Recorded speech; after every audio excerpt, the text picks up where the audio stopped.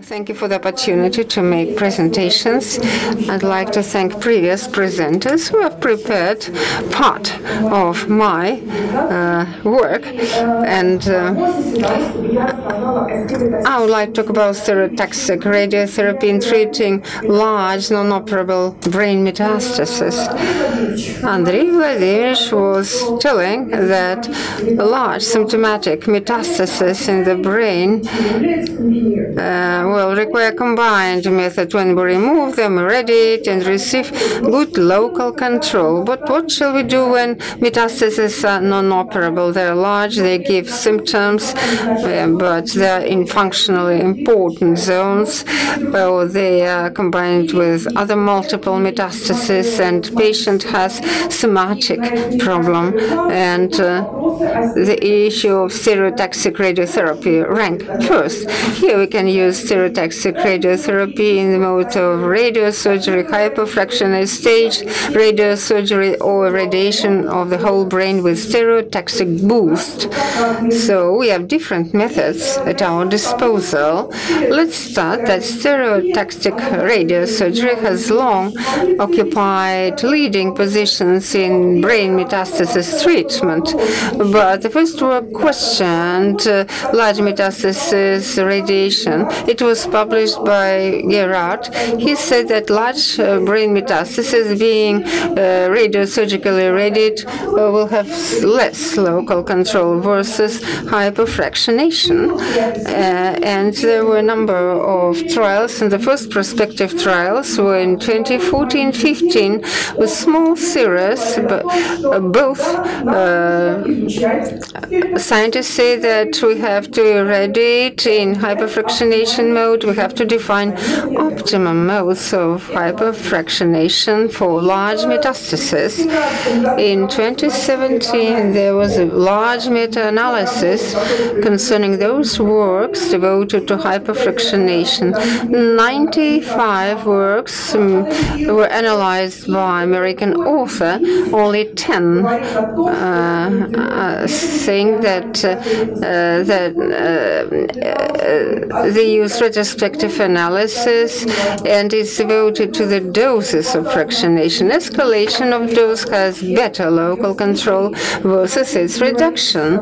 I would like to thank Timur Raisovich, who presented the work issued in 2018 by Alabama authors. There were 72 patients who showed that the most important thing, if we take 5 fractions and give 5 gray or 6 gray, escalation of the dose will result in better local control.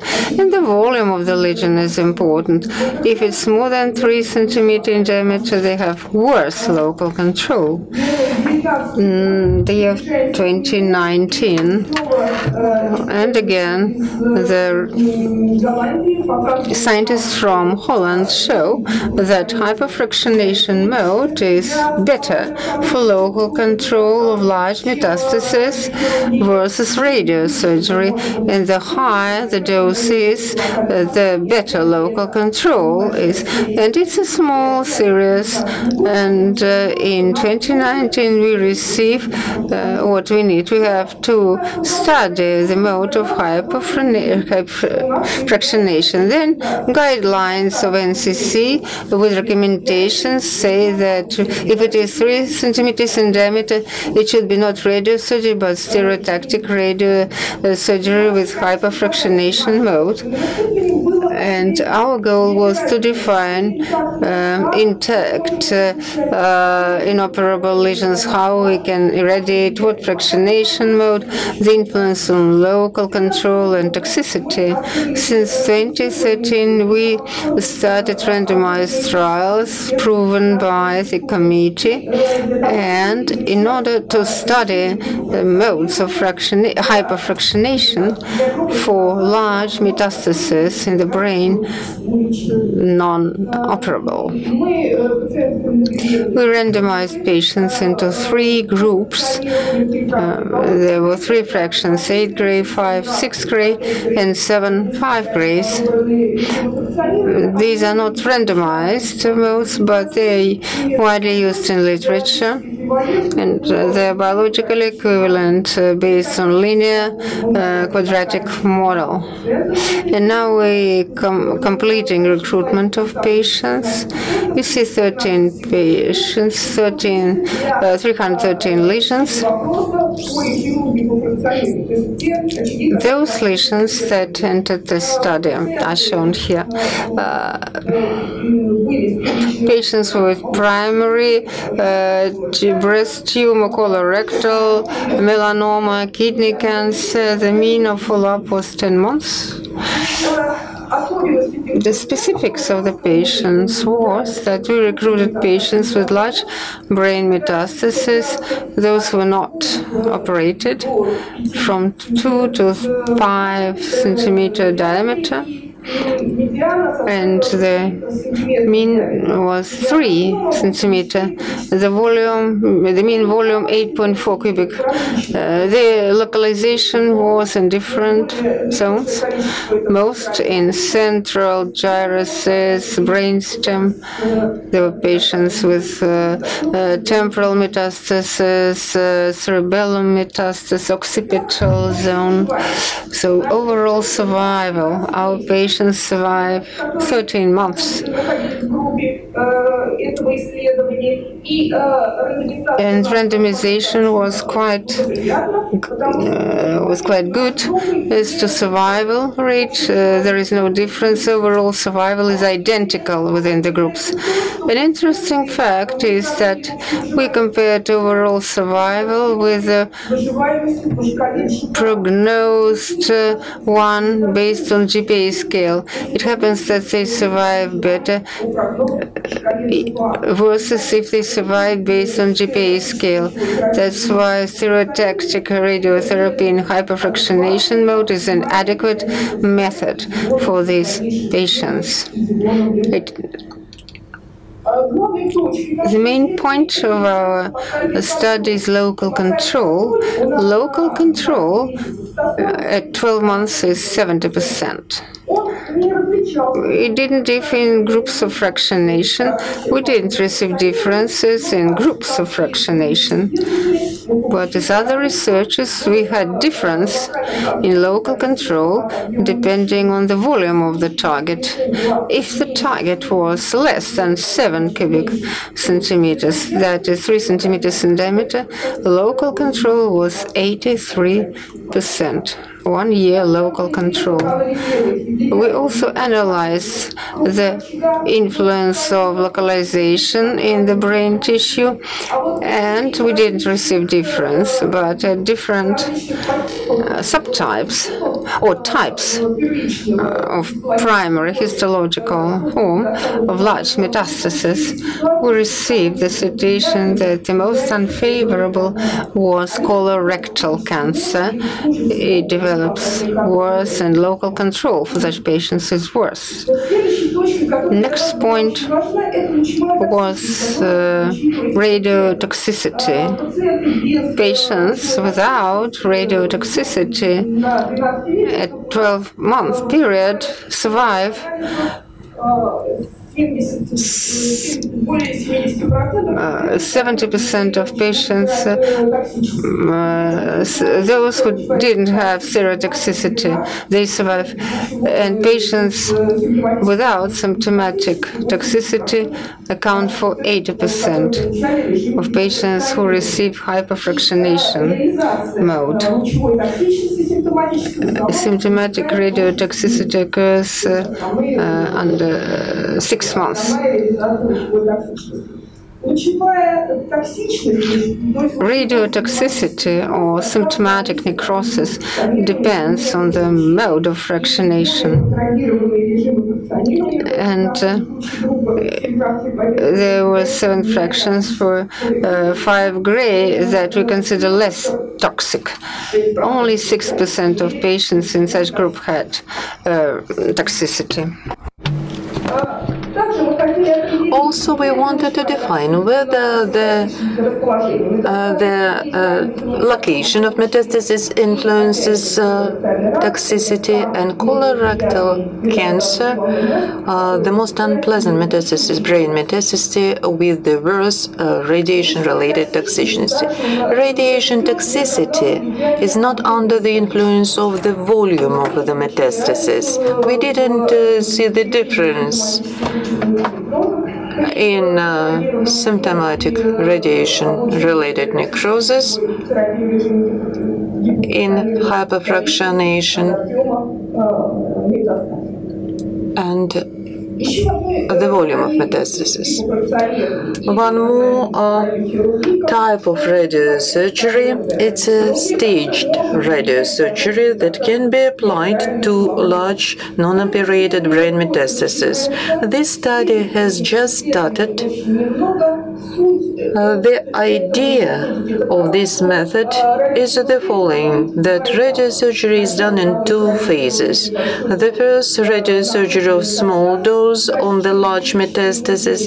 In 2-4 weeks, the metastasis is shrinked, and the second dose, larger dose, is applied comparing to the first. All in all, the summarized dose will be large, and we will have a good local control. In our studies, this study is conducted in gamma knife.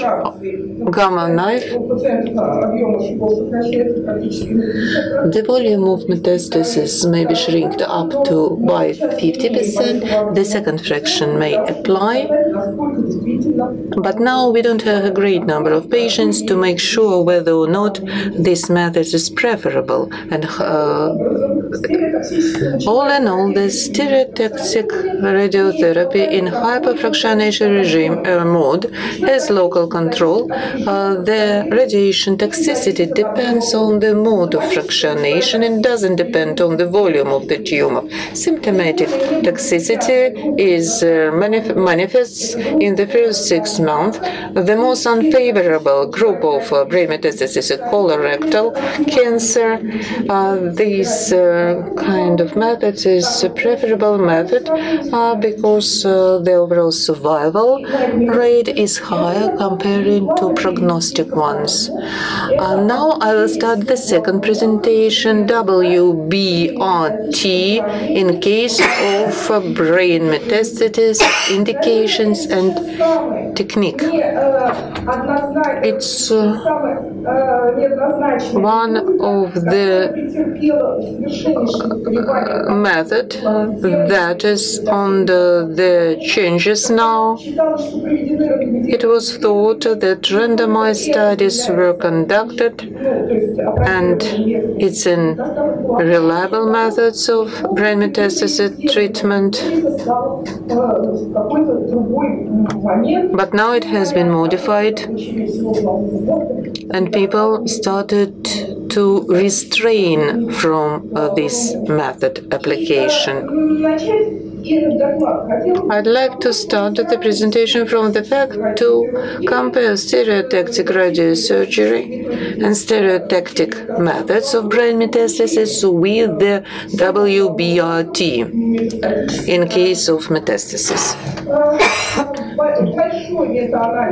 Large meta-analysis of 2017 showed the fact that patients, they don't have the difference in survival, overall survival, in case of WBRT plus radiosurgery.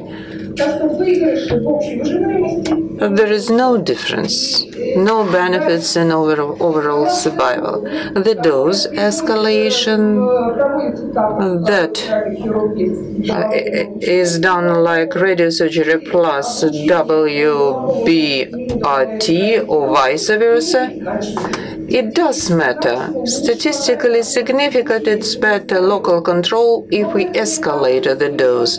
But the meta-analysis doesn't include hypofractionation that allows to escalate the dose. This method is not beneficial in case of WBRT, because dose escalation we can do in the mode of hyperfractionation of large metastases. But what are the advantages of WBRT? Its benefits when a patient has the threat of the distant metastasis. And if we want to prevent this, WBRT helps in this situation, and it's statistically significant. In this case, the patients will have distant metastasis and need for salvage therapy. Salvage therapy is the therapy that can not just save a patient, but can give the patients a chance to be treated successfully. The main disadvantage of WBRT is the reduction in the quality of life and deteriorating of the cognitive functions. If we get back to the radiation, to our trial, we mentioned that there is one more method, WBRT plus stereotactic boost. We have to assess how stereotactic therapy affects the quality of life. The patients who participated in this trial, they filled in questionnaire during each visit. Then their mental functions were evaluated according to EORTC questionnaire. We received statistically significant improvement of the quality of life according to the emotional functioning criterion, the reduction in the fatigue,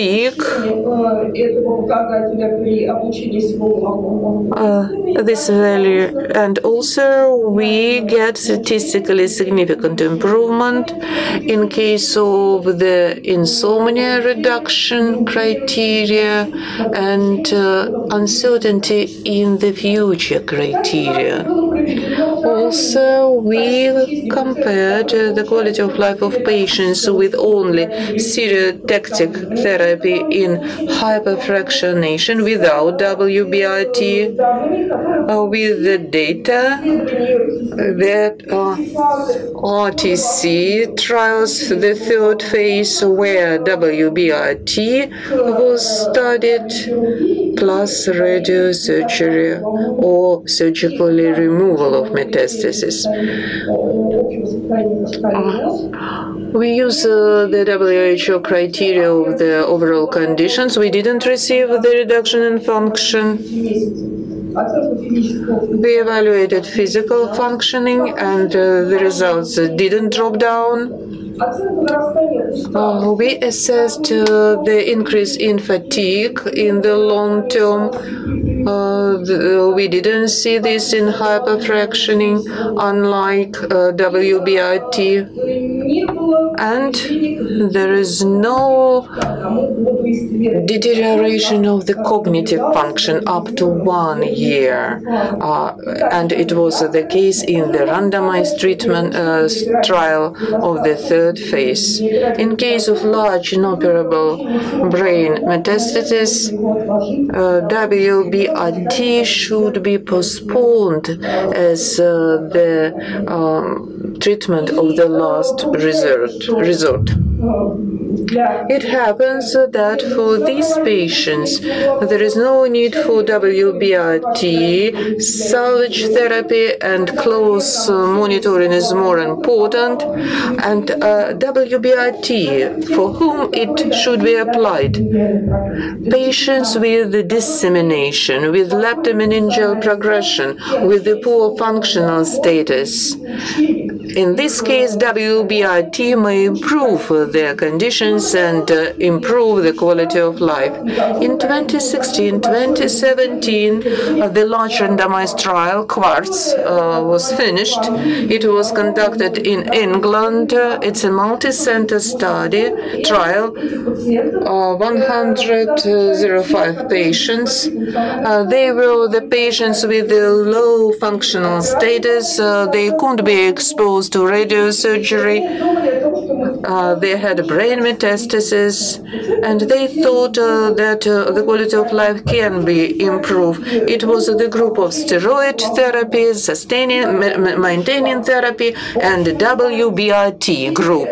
There is no difference in survival rate in reduction of the steroid therapy. There was no any differences. Patients live the similar lifetime, but the quality of life was affected due to the pruritus, alopecia. They were not in their families. We exclude this method for patients who are at their final stage. To whom we can use this method for? It's the patient, first of all, patients with brain metastases, they need stereotactic therapy with different fractionation modes. In the future, we are to select right medical therapy. The question was asked whether or not it's important for us the type or subtype of the tumor. If the tumor has activating mutations, there are reserves for systemic treatment. We hope that we can postpone WBRT or can avoid WBRT. If patients in a good functional status with the dissemination of brain metastasis and there is no activating mutations, the systemic therapy reserves have been exhausted. In this case, WBRT can be considered for these patients. The clinical example: female patient, 33 years, breast cancer, HER2 neu 3+, target therapy lapatinib with chemotherapy. She had hematological toxicity. The treatment discontinued. The massive intracranial progression happened with the multiple dissemination of lesions in the posterior fossa, with the light lesion in the subcortex nucleus with neurological deficit. We decided to apply WBRT with the stereotactic boost for large lesion with the following administration of the systemic therapy. She had WBRT, hematological functions were restored. She started to receive lapatinib with Xyloda. Now in 10 months she has the better conditions. These patients do need this kind of methods. WBRT is still in our arsenal. We have to go a bit different way. How to reduce the toxicity of this method, of this treatment? In the guidelines of 2019, we see where to go. There are three areas. First of all, we should consider the modes of fractionation, maintain and systemic therapy. Let's start with the modes of fractioning. Meta-analysis 2018, Souls and authors showed that if we reduce biological dose in WBRT, we can see the statistically significant results. The standardized modes 30 grays in 10 fractions will be more adequate for treatment of brain metastasis. In case of WBRT, the dose escalation hasn't proved to be statistically significant. The overall, in terms of overall survival rate and improvement in the neurological functions. 30 grays in 10 fractions, these kind of modes, it's optimized. In 2013, the memantine article was issued. So it's not a toxic drug, it's well tolerated. And patients showed that there is less reduction of cognitive functions. But the duration of cognitive function was statistically significantly better in the group of Lamantin versus placebo group. And it is in the guidelines that memantine has to be indicated for patients with WBRT. And another approach that allows to decrease toxicity in whole brain radiation is using new equipment. We'd like to thank our medical physicist, Mrs. Antipova. And using a true beam system, we look at whole brain radiation therapy differently. Receiving dynamic arches, we can receive better coverage of the brain, and histogram dose volume, we see better coverage and reduction of dose load on critical organs. And these methods allow us to identify the zones, decrease load on hippocampus, and if patient previously received radiosurgery and hypofractionation and then local necrosis developed, we can identify necrotic zones. And additionally, we can perform stereotactic boost if these are large metastases with WBRT 10 fractions 3 gray, and metastases that are larger require larger dose. We can give 10 fractions 4 gray. Another protection is if we have pachymeningeal progressions related to metastasis in the skull vein, and we can radiate all bones with boost on large lesions, compressing the brain and exclude the whole brain, not only hippocampus, from radiation. And we can gradually reduce toxicity level in WBRT and leave and make this method more available. Thank you. Thank you very much for most interesting presentation. Questions? Thank you for the presentation. What are the opportunities in treating patients with radiotherapy, those who already received WBRT at primary stage, plus with systemic therapy? Quite good indicators concerning control of lesions of other organs have been achieved, but there is progression in the brain. What can we do? Thank you for the question.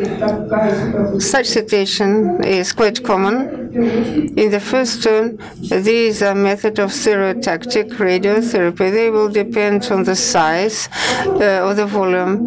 Radiosurgery, we can do repeat radiosurgery after WBRT, as well as hyperfractionation if the lesions have become larger. I would like to say I cannot fully agree that we have to WBRT.